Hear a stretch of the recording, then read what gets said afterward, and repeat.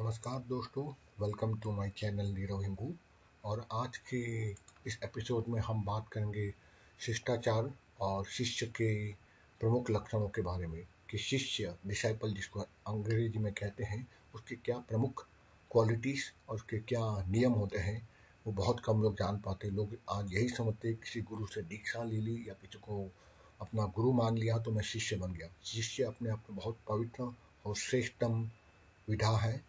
और शिष्य के कुल आज मैं 56 नियमों के बारे में बताऊंगा शॉर्ट में।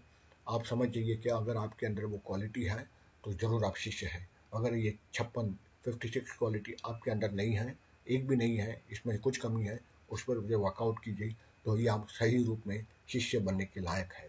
तो चलिए विदाउट वेस्टिंग द टाइम मैं शिष्टाचारात्मक मानवता यानी शिष्य के उस 56 गुणों का वर्णन करता हूँ। पहला, जो माता पिता, आचार्य, ज्येष्ठ भ्राता यानी बड़ा भाई, ज्येष्ठ भागिनी यानी बड़ी भाभी, सास, ससुर, मातृ और पितृकुल के अन्य कुछ वृद्ध पुरुषों का जो सदा प्रणाम करता हो, उसका सम्मान करता हो, उसको ही शिष्य माना जाता है। दूसरी क्वालिटी होती है प्रदेश में, राष्ट्र में और विश्व में विद्वानों का जो आदर करता हो वही शिष्य है या वही शिष्य कहलाने का अधिकारी है। तीसरा, संपन्न, कुलीन, प्रतिष्ठा प्राप्त, सम्मानित जनों का जो सत्कार करता हो, आदर करता हो और जो उसको सहयोग करता हो वही शिष्य है। चौथा, समाज के शिष्ट पुरुषों के गणों का, उनके उदात्त आदेशों का जो अनुगमन करता है यानी जो फॉलो करते हैं उनके आज्ञाओं का, उनमें मानव सुलभ दोषों की ओर न तो समालोचना करता है न हो उसका अनुकरण ही करता है, वही सच्चा शिष्य है।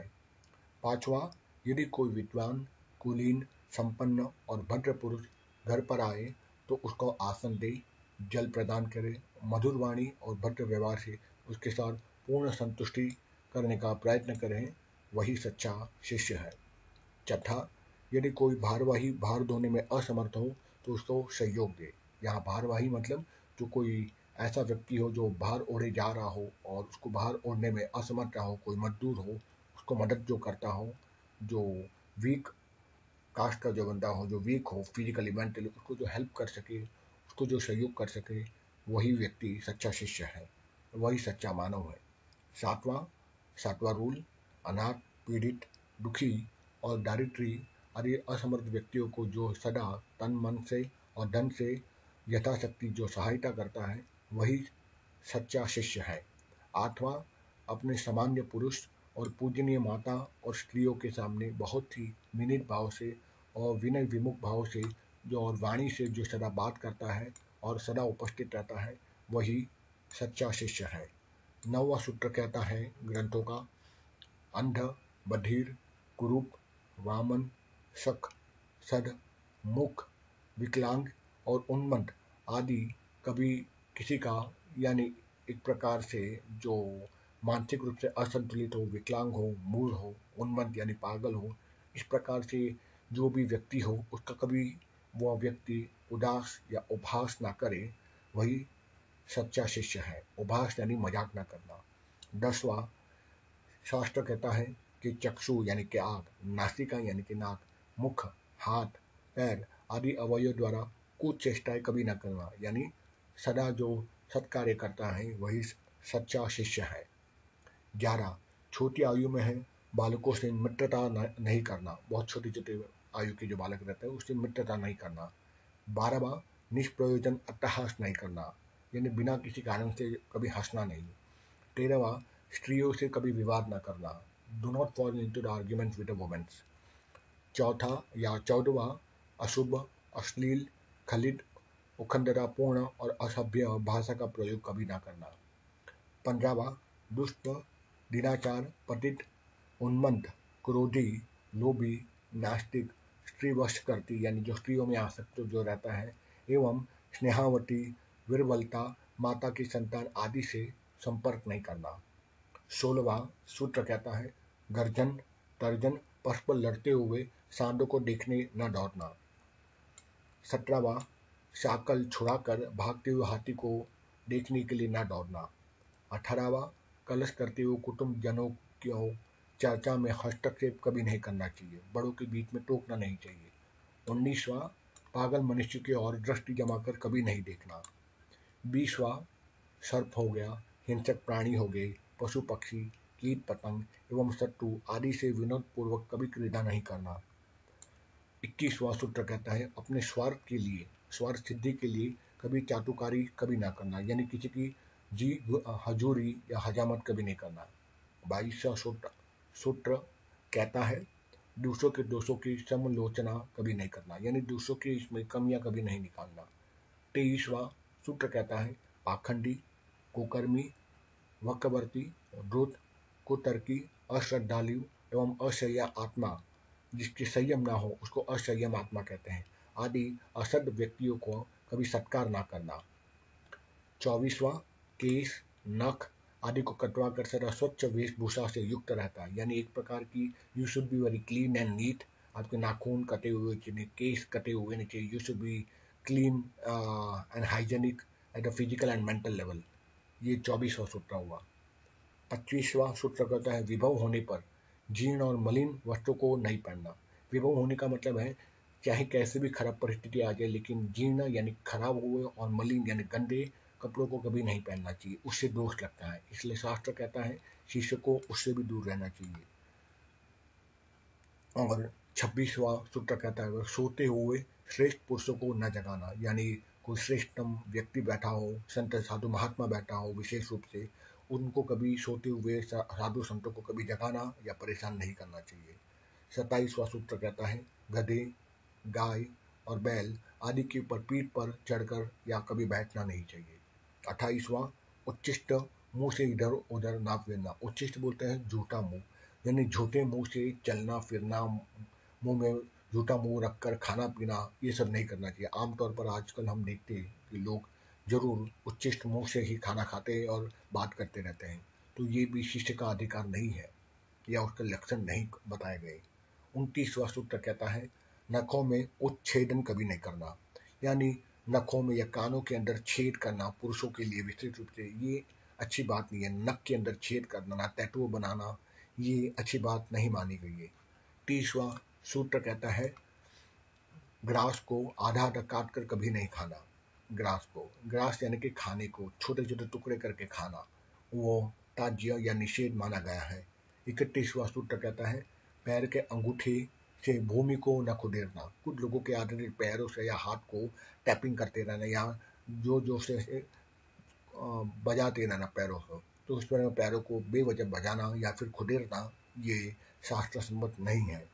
32वां सूत्र कहता है दांतों से नखों को कभी काटना नहीं चाहिए।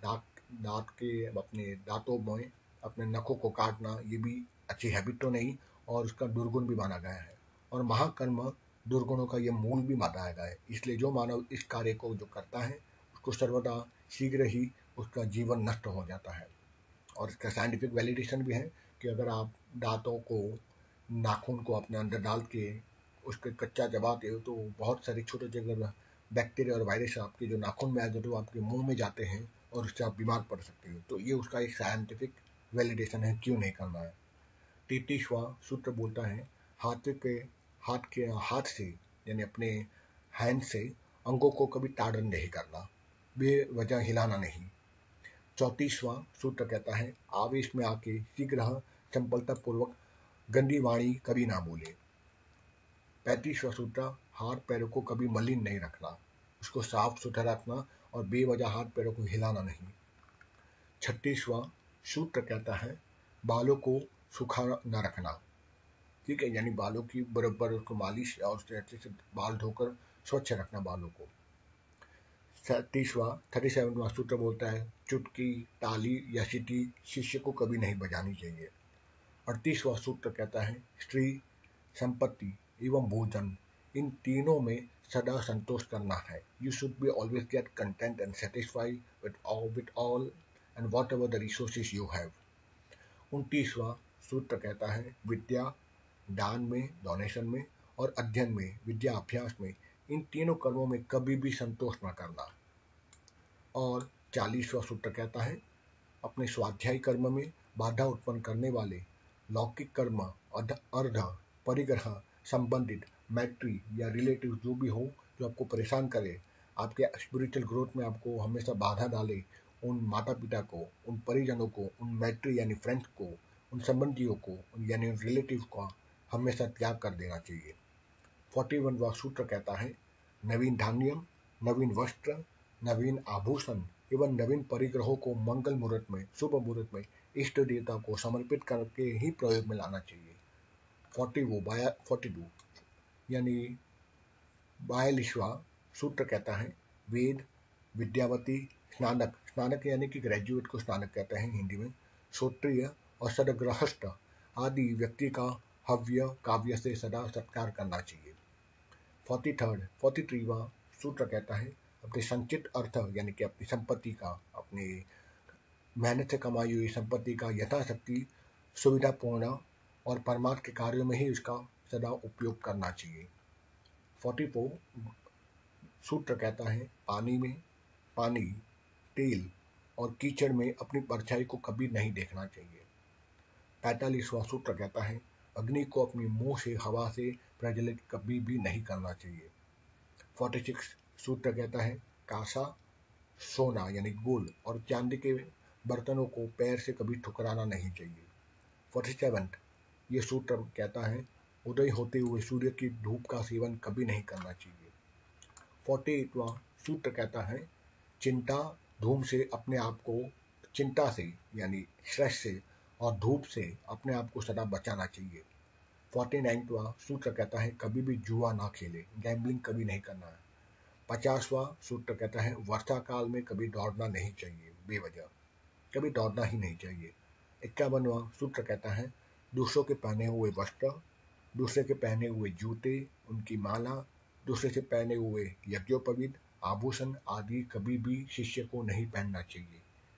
52 सूत्र कहता है संध्या काल में भोजन, चक्रमण शयन, चक्रमण शयन यानी कि दिन में सोना और स्त्री गमन कभी भी नहीं करना चाहिए। ब्रह्मचारी के लिए सर्वदा यह त्याज्य है और गृहस्थ के लिए भी यह त्याज्य माना गया है। त्याज्य यानी कि इसका निषेध करना चाहिए। संध्या काल में भोजन, दिन में शयन करना और दिन में और संध्या काल में स्त्री गमन करना। 53वां सूत्र कहता है शैया पर, हाथ पैर और आसन पर भोजन पात्र को कभी भी रखकर भोजन नहीं करना चाहिए। 54 और जो सूत्र है वो कहता है हाथ पैर की चंपलता, नेत्र की हाथ पैर की चपलता और नेत्र की चपलता, वाणी की भी चपलता और मन की कुटिलता और दूसरों का अपकार करना और इसका करने की बुद्धि आपको कभी भी नहीं रखनी चाहिए। 55 जो ग्रंथ का जो सूत्र है वो कहता है गौ यानी कि गाय, गंगा नदी और भारत माता की सेवा में जो सदा तत्पर रहता है उसको ही सच्चा मनुष्य या श्रेष्ठतम डिसाइपल या शिष्य कहते हैं। और अंतिम सूत्र कहता है सत्य, धर्म, सदाचार और पवित्रता में और पवित्र कार्य में जो सदा लगा रहता है उसी की उन्नति होती है और यही उन्नति का साधन है। तो दोस्तों आज मैंने हमारे पुराने ग्रंथों में से जो मुख्य स्वरूप और मुख्य जो तथ्य थे शिष्य के लक्षण क्या होते हैं उस पर मैंने एक प्रकाश डाला है। आशा रखता हूँ इन पवित्र ग्रंथों को, पवित्र सूत्रों को आप अपनाएंगे अपने जीवन में और श्रेष्ठ मनुष्य बन सकोगे। यही शुभकामना के साथ अपना ये एपिसोड समाप्त करता हूँ। जय हिंद, जय भारत।